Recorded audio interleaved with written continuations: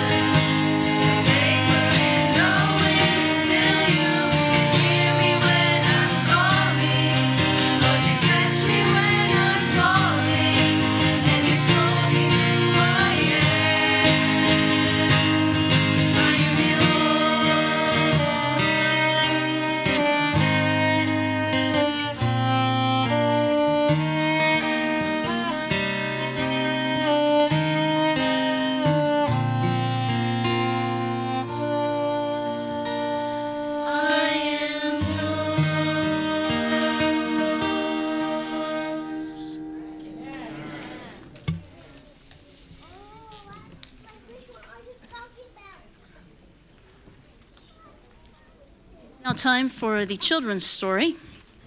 Emma, who is a sophomore, is going to be giving that this morning. And so I invite the kids to go back and get their baskets and be ready to collect the money as they come on forward here for the children's story. The money that they collect as it comes up goes to help Parkview and students who need some help with their tuition to be able to come to our school.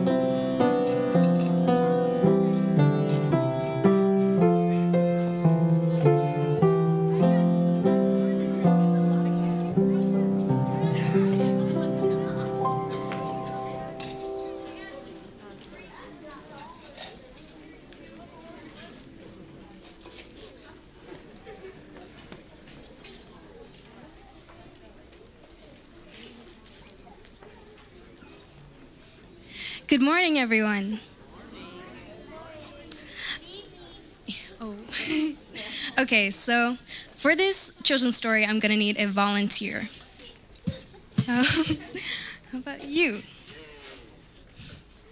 Okay, so what I'm going to do is I'm going to hold this plate down, and you're going to squirt this ketchup onto this plate.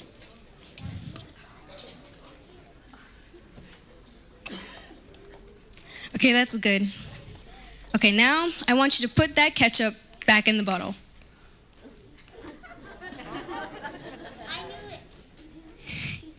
So, that kind of seems hard, doesn't it? Well, that's because it's impossible to take things back. So you can go sit back down now. Thank you.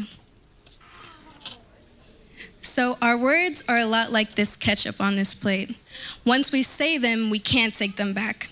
And that's the really sad thing. But we always have to remember to watch what we say and ask God to help us out when we have something to say so that we say the right thing. So, thank you all for coming for this children's story. That's it. Let's pray. Dear God, thank you for this day. Thank you for everything that you've given us. Please help us watch what we say. In Jesus' name, amen.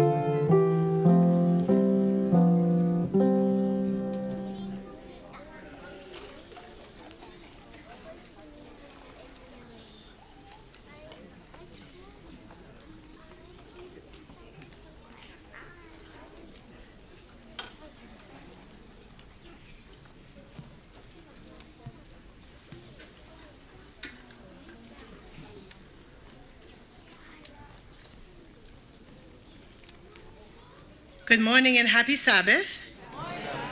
We are going to invite you to sing the doxology with us. Our band is going to play. This is their first time ever playing this and playing with people singing with them. So we're asking that you keep up with us because we can't keep up with you. Okay? Let's stand, please.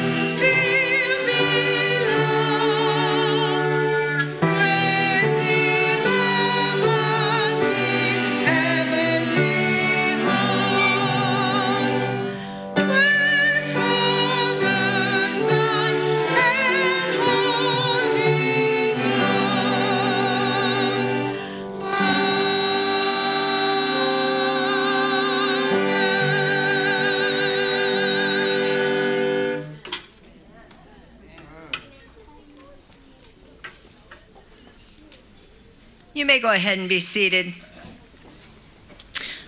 I just want to say good morning to God's people.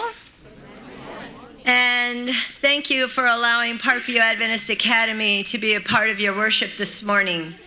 As you see, we have beautiful children. And God has blessed these beautiful children in many different ways. And I'm so excited because the whole school is here this morning, not just part of us, but the whole school. So thank you so very, very much. At Parkview, we have an intentional theme or mission that we're trying to talk about and go with. Excuse me. We are working with hearts. That is our main goal at Parkview Adventist Academy. Heart work. And when we have issues or problems, we always take it to the heart with the kids, with the group, the staff, our board, etc., because God is the only one that can do anything about most everything that we experience. The heart of the child, the heart of the parent, the heart of the teacher, the heart of our school board, the heart of our churches that support us. It's all heart work. But we have created a new mission statement, and it is educating to empower students for tomorrow by inspiring them to serve like Jesus today. God promises to make us the head and not the tail as we worship him. Do you realize that Parkview Adventist Academy 120 years ago was the first private school in the state of Oklahoma? Our superintendent was at a meeting with the Oklahoma Private Schools Association this past fall, and the director went up to him and said, "Do you know that you guys are the first ones to have a private school in the state of Oklahoma?" And so we began to research. It hasn't always been Parkview, as many of you know that, because you are probably in the process of helping that change. But it started 120 years ago, which means we are going to celebrate our homecoming, 120-year homecoming in September. We hope and pray that all of you will attend. Contact your friends, your family members who have had anything to do with Parkview. We're going to have all kinds of flyers and slides and everything at this point, from this point on, to begin telling everybody. Our website is going to be open for those who want to tell stories that they had experienced at Parkview. Just a lot of fun things. At another time, Sarah Shepard and Amy Lutazika, who are your church people here at Edmond, will be sharing with you some of the activities. They are our marketing directors at Parkview, and they will be making people aware of the activities for that weekend. So we just want to thank you. This last year, we had a great year at Parkview. We had mission as one of our key aims. We went to the San Antonio Vision Clinic down there and served over how many thousands, Dr. Schellenberg? How many? 1,300? 1,400? We served at 3 days. And so we had a wonderful, blessed time doing that. And then we had a mission trip that we just returned from, Costa Rica, and that was a wonderful, wonderful blessing because we went on a trip that was multi-schools. We had probably 5, 6, 7 other schools that attended and worked with us. We worked side by side with them, building, painting, preaching, all kinds of things. The kids, their spiritual lives have grown, and they love serving the Lord. So this morning, as we go into worship with our choir and our band, with the Lord, we pray that all of you will be blessed, that your hearts will be changed, and His will be done in His work. God bless.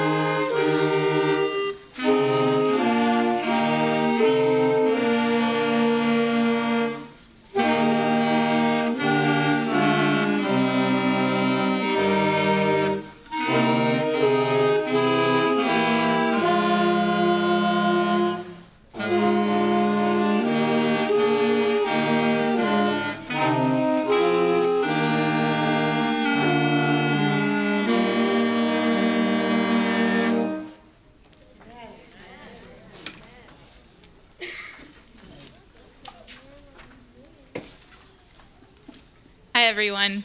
My name is Linny Spelcher. I'm 21 years old, and I am a senior at Oklahoma City University studying instrumental music ed. I thought I'd just say something. This is my first year at Parkview. The kids have just been absolutely wonderful to work with. And if you're a parent, can you please stand? And we'll go ahead and recognize you. Thank you so much. Thank you so much. These kids are fantastic. Great stock, okay? So we're going to continue with the program, but I just like to say thank you to the parents for letting me teach your wonderful children.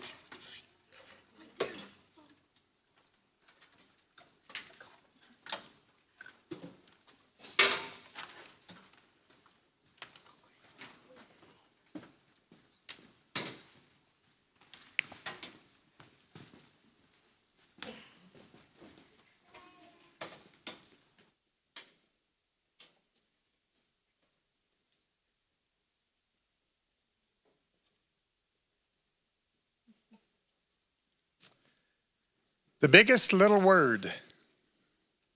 The 40 years of wandering in the wilderness were about to come to an end. Moses, because of his disobedience, was prohibited from crossing the Jordan into the promised land. Before transferring the leadership to Joshua, however, he wanted to admonish this new generation of Israelites regarding the two futures that awaited them. We can read about him, the full story, in Deuteronomy chapter 28. And as you read those words, you'll be struck by the fact that everything hinged on the biggest little word in the English language, if. If you obey, great blessings will follow, and the world will flock to your doorsteps, because they will sit up and take notice and wonder how they can receive the same benefits. If, however, you rebel and become disobedient, other nations will scorn and abuse you. Despite this important sermon, not only spoken but written down for posterity, the Israelites spent hundreds of years of ups and downs spiritually. And soon they became just like the other nations in so many ways. Following their exile in Babylon, some returned under Ezra and Nehemiah to rebuild the nation and entered a great period of zeal for the law. However, which by the time of Christ resulted in legalism. In some ways, we're not much different from them. Today, Christ calls us. The choice is ours if. Our designated offering this weekend is for Oklahoma 2% or Onward Oklahoma 2%. And there are three areas that these funds go to. Evangelism in Oklahoma, Seventh-day Adventist church schools in Oklahoma, such as Parkview and some others, and then Wewoka Woods operations. So if you are so inclined to give to this, now is your opportunity. For those taking up the offering, please rise for our prayer. Let us bow. Father in heaven, we are grateful for your presence, for your guidance in our lives, and we surrender our wills to you. We ask now your blessing on these funds. Multiply them to grow and enlarge and enrich your kingdom. We ask it through Christ our Lord. Amen.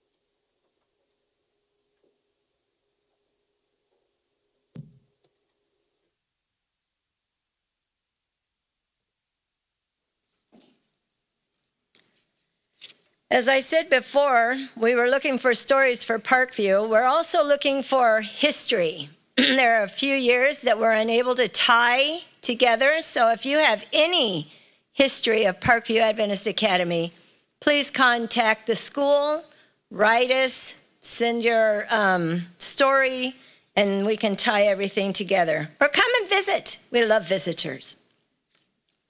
Our theme this year is based off of the graduation last year by Pastor Q or Quintana from Sallisaw. He had visited a museum of art, and he went into this room, and there were several paintings that were only partially finished, and he couldn't figure that out. And his whole sermon ended up to be this quote: "I serve a master designer that never walks away from a masterpiece." Those pieces of art that were only partially done were done by famous artists, Van Gogh and on.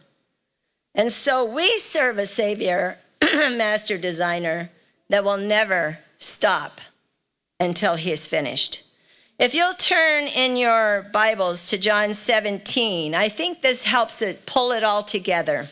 We're going to be reading the whole chapter because this is where Christ is in the Garden of Gethsemane. And our program this morning is to do with that part in his life. "These words spake Jesus and lifted up his eyes to heaven and said," he's in the Garden of Gethsemane on the rock, "Father, the hour is come. Glorify thy Son, that thy Son also may glorify thee. As thou hast given him power over all flesh, that he should give eternal life to as many as thou hast given him. And this is life eternal, that they might know thee, the only true God, and Jesus Christ, whom you have sent. I have glorified thee on the earth. I have finished the work which you have given me to do. And now, O Father, glorify thou me with thine own self, with the glory which I had with thee before the world was. I have manifested thy name unto the men which thou gavest me out of the world. Thine they were, and thou gavest them me, and they have kept thy word. Now they have known that all things whatsoever thou hast given me are of thee. For I have given unto them the words which thou gavest me, and they have received them, and have known surely that I came out from thee, and they have believed that thou didst send me. I pray for them. I pray not for the world, but for them which thou hast given me, for they are thine. And all mine are thine, and thine are mine, and I am glorified in them. And now I am no more in the world, but these are in the world, and I come to thee. Holy Father, keep through thine own name those whom thou hast given me, that they may be one as we are. While I was with them in the world, I kept them in thy name. Those that thou gavest me I have kept, and none of them is lost, but the son of perdition, that the scripture might be fulfilled. And now I come to thee, and these things I speak in the world, that they might have my joy fulfilled in themselves. I have given them thy word, and the world has hated them, because they are not of the world, even as I am not of the world.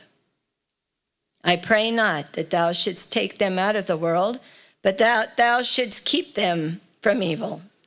Excuse me. They are not of the world, even as I am not of the world. Sanctify them. Sanctify them through thy truth. Thy word is truth. As thou hast sent me into the world, even so have I also sent them into the world. And for their sakes I sanctify myself, that they also might be sanctified through the truth. Neither pray I for these alone, but for them also which shall believe on me through their word, that they all may be one, as thou, Father, art in me, and I in thee, that they also may be one in us, that the world may believe that thou hast sent me. And the glory which thou gavest me I have given them, that they may be one even as we are one. I in them and thou in me, that they may be made perfect in one, and that the world may know that thou hast sent me, and hast loved them as thou hast loved me. Father, I will that they also whom thou hast given me be with me where I am, that they may behold my glory which thou hast given me. For thou lovest me before the foundation of the world. O righteous Father, the world has not known thee, but I have known thee, and these have known that thou hast sent me. And I have declared unto them thy name, and will declare it, that the love wherewith thou hast loved me may be in them, and I in them. We serve a master designer who will not walk away with his masterpiece unfinished. You and I are his masterpieces. May his will be done.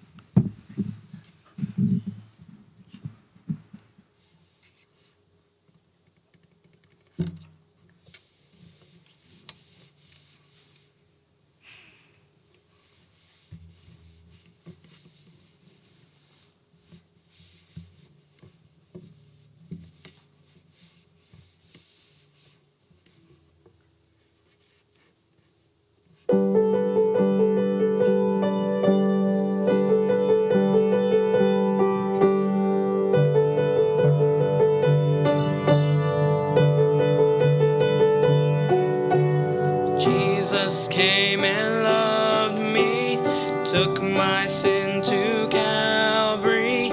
He has made a way for me,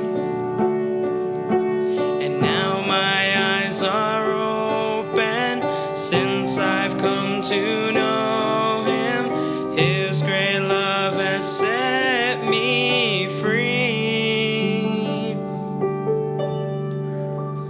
At the cross, my debt was paid. All my sins were washed away. Just for me, amazing grace. At the cross,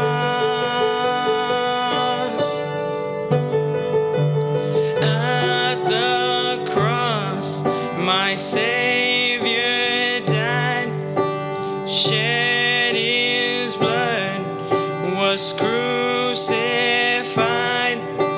and just for me, he gave his life. At the cross,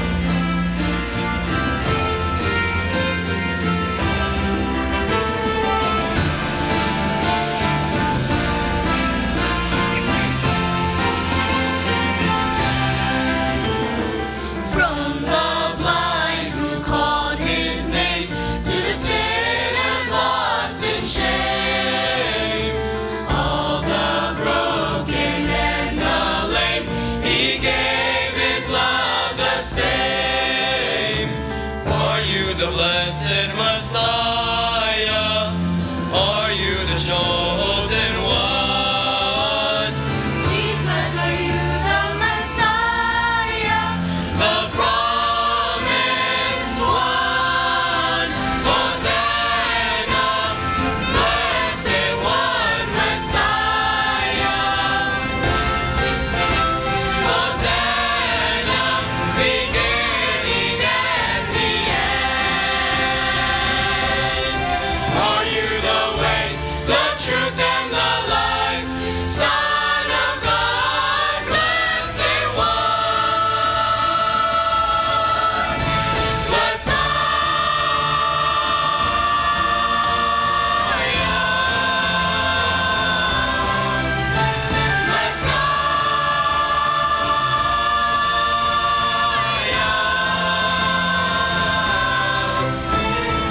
Every wounded heart restored, he saw the poor and ignored.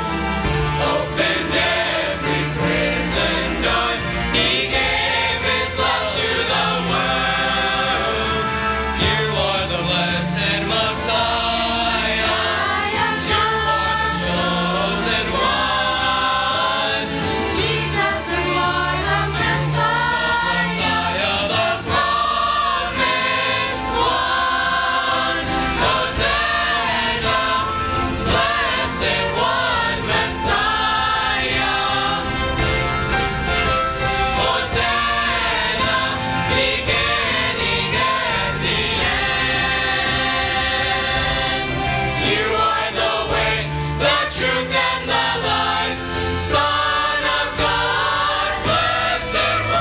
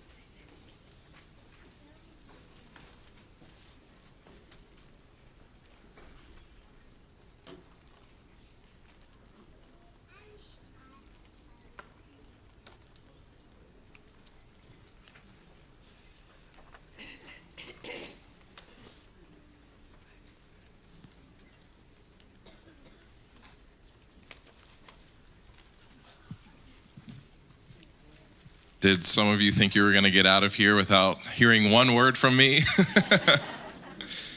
I was asked to do the closing prayer and give it a little appeal. So I want to read 1 Timothy 4:12. 1 Timothy 4:12, it says, "Let no one despise your youth, but set an example for the believers in speech and conduct and love and faith and purity." So Parkview students, this verse is speaking to you. So if you didn't hear it the first time, let me read it one more time. "Let no one despise your youth, but set an example for the believers in speech, in conduct, in love, in faith, and in purity." You know, a lot of the times we look at our kids and we say, that's the future of the church. But I think that you guys have just proven to us that you are not the future of the church. You are the present of our church. 1 Corinthians 12:5 says there are different ministries, but the same Lord. What you guys are doing and what you guys just did up here is ministry. And I know a lot of the times we think of ministry and we think that's the pastor's job and he gets up and preach and that's what ministry is. But you guys just did ministry. You guys are practicing in ministry as you go to churches and you bless us with these sermons through song. And so I thank you guys and just continue to let God use you. If you want to support Parkview, please support Parkview. There are a number of different ways that you can do that. But specifically, if you want to support the Parkview music program, so that you can hear more music like this, so that they have the ability to travel around to other churches in Oklahoma and maybe in the future even outside of Oklahoma. If you want that sort of ability for them, then please give to Parkview. And if you want to give to the music program, then specifically mark those checks to Parkview Music. If you want to give today, you can just put cash or a check in the tithe envelope in front of you, but once again, make sure that you mark that envelope as Parkview Music, specifically, if you want it to go to the music program. And I also want to just give you a heads up as well that if you want to support Parkview with your time and maybe your skills working with your hands, we are coming up in July on I believe it's the 4th annual.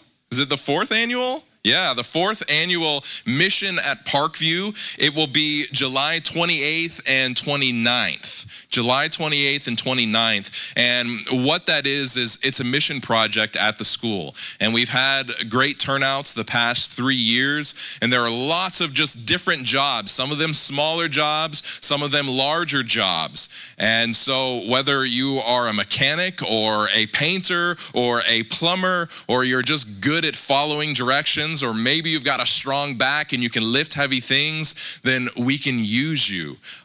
Please mark your calendars, July 28 and 29. That's going to be mission at Parkview. And as we get closer, we will have a little more information on that and have a little advertisement. Tasha, I know I haven't talked to you, but there will be a video that we can show at the other churches.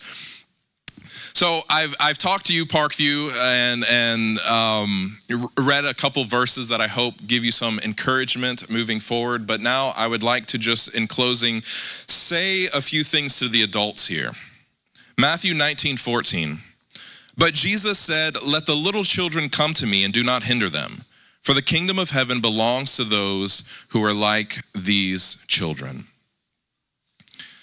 You know, these kids that just put on this entire church service, I was blessed, and I believe that many of you were blessed as well.